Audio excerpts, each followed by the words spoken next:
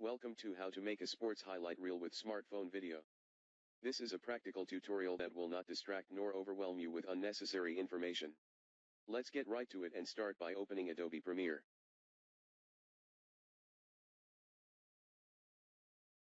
Click the New Project button to bring up the New Project dialog. Select HDV. To match the HD video measurements of your source smartphone video, type in a name for your project, and click OK. The new sequence dialog then comes up. Select widescreen 32 kHz and review the settings that are configured with this choice on the right. Click OK, and Premiere's primary interface launches. The main menus are at the top here. We now need to import some footage to work with. Click on File, then from there, click on Import.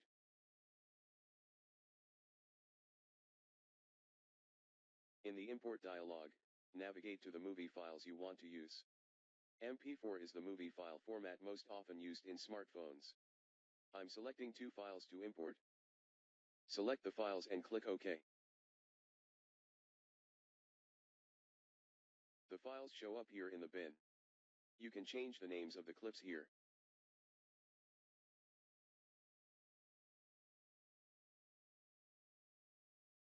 To add a video or sound clip or other element in the bin to the timeline, click it and drag it from the bin to an empty track on the timeline.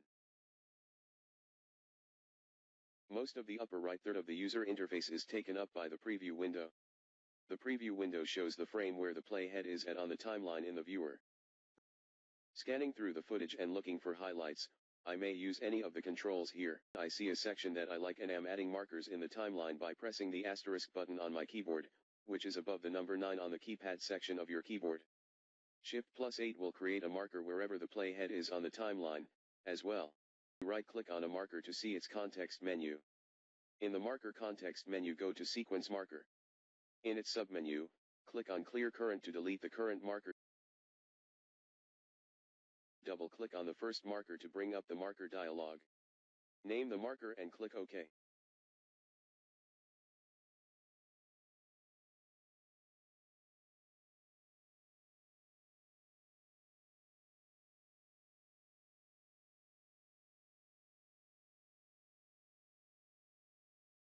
Going through your footage can take some time, and you should know that going in.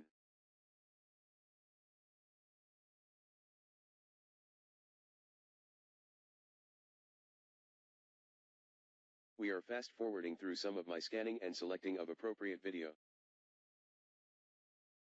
Having multiple camera angles of the same event is a great way to add interest and value to your work. However, we have only one camera angle, from only one game in this case. What makes it worthwhile is that Marlon is the starting point guard and a pretty good one, at that. So even with only smartphone footage from one camera from only one game, there should still be plenty of highlights to work with. After choosing and marking the in and out points of sections we like from our source footage, we'll begin cutting out what we like from the video on the timeline. With the playhead at one of the markers, go to the Tools pane and click on the razor tool to select it. Bring the cursor back to the line the playhead makes across the video and audio tracks. Click on the line to make a cut there at that marker. To precisely navigate on the timeline, you can mouse up to the menus at the top. Find the marker menu, and go to Sequence Marker, and from its submenu click on Go to Next to jump exactly to the next marker. Alternatively, you can hold down Control and click the right or left button, Control plus right or Control plus left, to move back and forth, precisely and quickly, between markers on the timeline.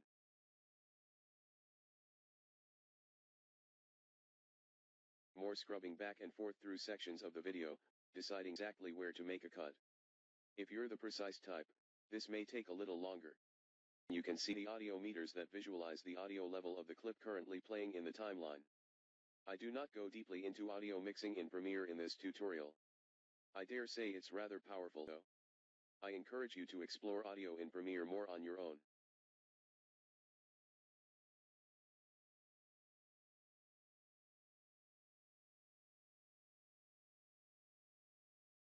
Here I have fast forwarded through the rest of my process for selecting the parts of the first clip that I want to use for the reel.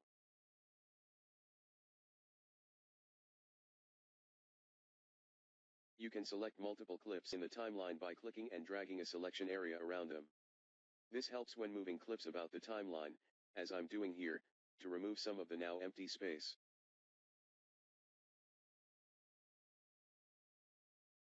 Now that I have the highlight clips from the first file cut out and all together here on the timeline, I want to bring in the second video file from the bin to work on.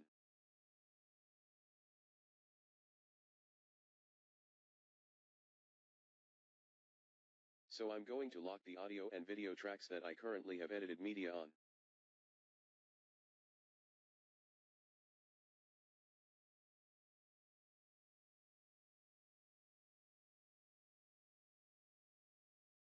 Next we're dragging the second video clip from the bin to the empty track on the timeline.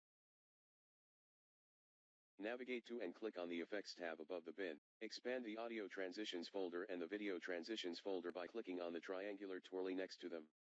Expand the Crossfade folder in the Video Transitions folder and the Dissolve folder in the Video Transitions folder.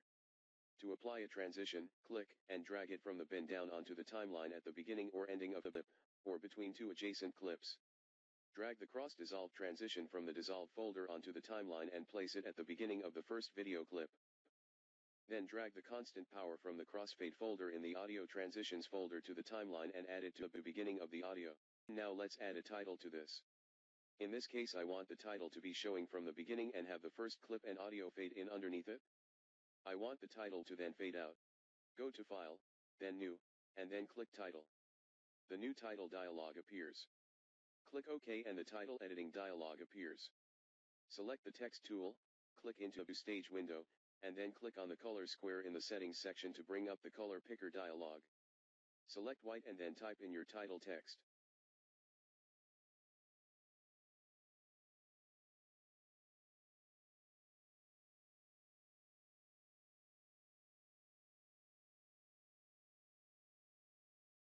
I have jumped ahead here a bit and you can see where a transition has been applied to the end of the title on the timeline here. In the bin, you can see the new color matte that I created by going to File, New and then clicking Color Matte. In the Color Matte dialog, I selected white and clicked OK and it became visible in the bin. With a white background, you can create a flash cut that flashes white between clips for a more stylized look to your finished product. First move the video clips onto the track above by selecting them all and then dragging them up a track. Then drag the white color matte from the bin onto the timeline, in the track below the clips. In the timeline, mouse over the right end of the color matte and drag it out until it is as long as your work area on the timeline.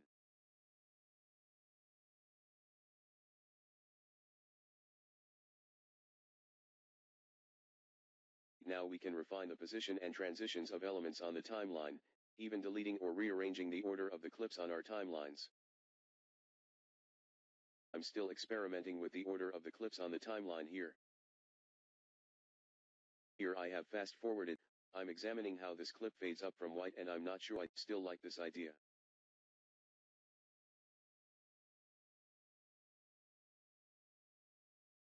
I'm still experimenting with the idea of a flash cut between clips, but I'm liking it less and less. Here I have fast forwarded. Click the eyeball in the track menu to make the track with the white color matte invisible. I'm not sure if I'm keeping, so I don't want to delete it yet. By the way, any layer with the visibility turned off is ignored when the project is saved out into one file, rendered. I notice that the audio is not coming through on this clip. Click the twirly next to the track in the track menu, in the timeline window. You can now see the yellow line that indicates the volume level. Click on it and drag it up to increase the volume for the selected clip. I continue to adjust the clip lengths.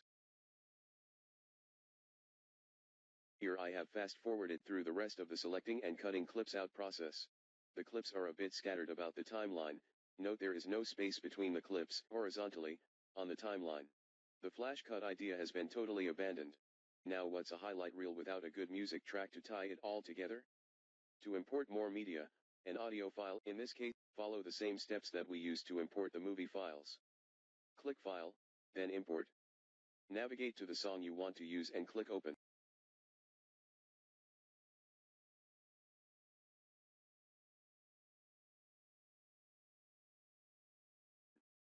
The song shows up in the bin. To add an empty audio track, right-click on the last audio track and select Add Track from the context menu. The Add Tracks dialog appears. You can add as many tracks as you like. We're only adding one here. Drag the file from the bin to the new empty audio track on the timeline. Listening to the music, I realize it has a very long build-up, almost a full minute before the beat picks up. I want the music to begin later on in the song. To shorten the song, I could use the razor tool and cut it, but if I grab the left side of the audio file in the timeline and drag it right, it has the same effect as cutting that part off and deleting it. The crescendo of the music now rises to the first beats of the song while the title is displayed and the real action begins just as the music hits its increased tempo. That is what we wanted.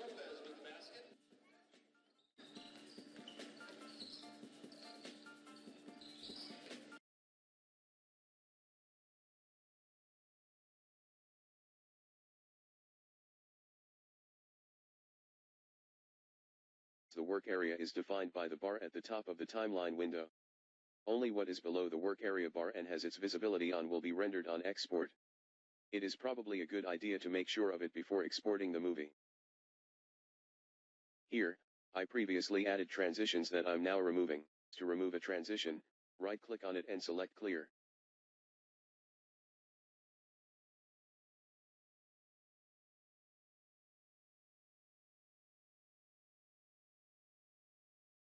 After fidgeting with the timeline, I am adding transitions to these clips. The other clips, past the work area, are ones that I have decided that I don't want in the video. Drag the right side of the selected music clip left to shorten it to the work area length and then add a fade-out transition. Okay, let's export the movie with selections, transitions, positioning, and music track out to one MP4 that we can then share with others. Go to File, Export, and click on Media and the Export Settings dialog appears. Review the settings, we're going with the defaults. In the Format drop-down, ensure H.264 is selected for maximum playback compatibility. Next, click on the output name file name link to name and save the rendered file in a location of your choosing.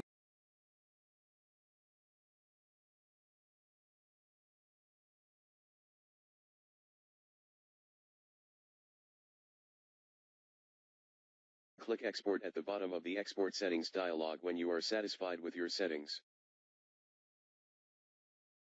The encoding or rendering progress is shown.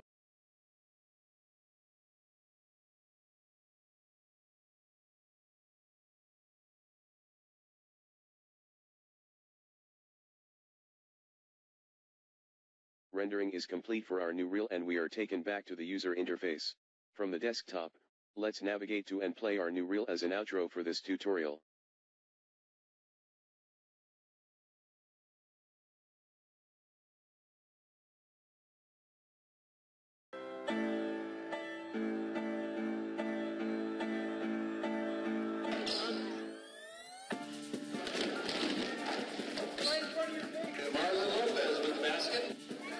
Congratulations, you just made a highlight reel.